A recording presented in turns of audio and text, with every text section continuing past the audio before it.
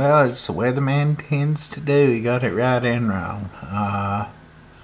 There is ice, so there's that. But the way they reported it, it was supposed to be bad earlier, so I told my boss it's too bad for me to come in, and well, I probably could have got a few hours, but such is life.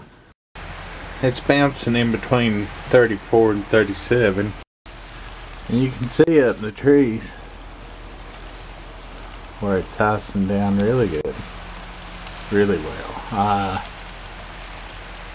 don't know. I still think I made the right decision because my county's got way different elevations all over the place, and my life ain't worth a day's work. To complete the circle of bipolar weather, we now give you snow.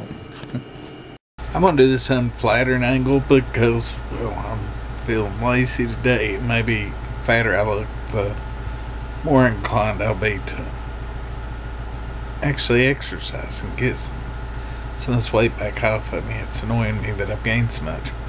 Yeah, today's been okay. Kind of wish I just went on to work, but my county's weather's quite bipolar, so you never know. I might have hit ice at any time, and I really can't afford a new car. So yeah, that's been pretty much my day though. Sure, I have to work my butt off tomorrow, but then I'm off for 2 days, so that won't be too bad. Next week I should get to work all week and maybe get 40 hours in.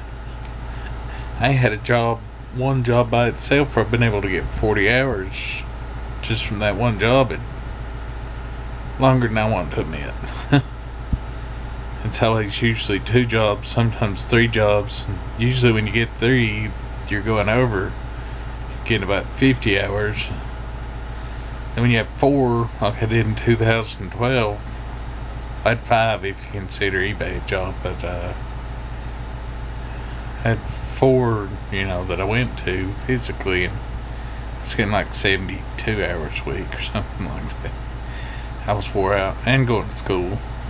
Well, that was just part of the year that I was getting 72 hours a week, but still it's rough. Yeah, I'll shut up.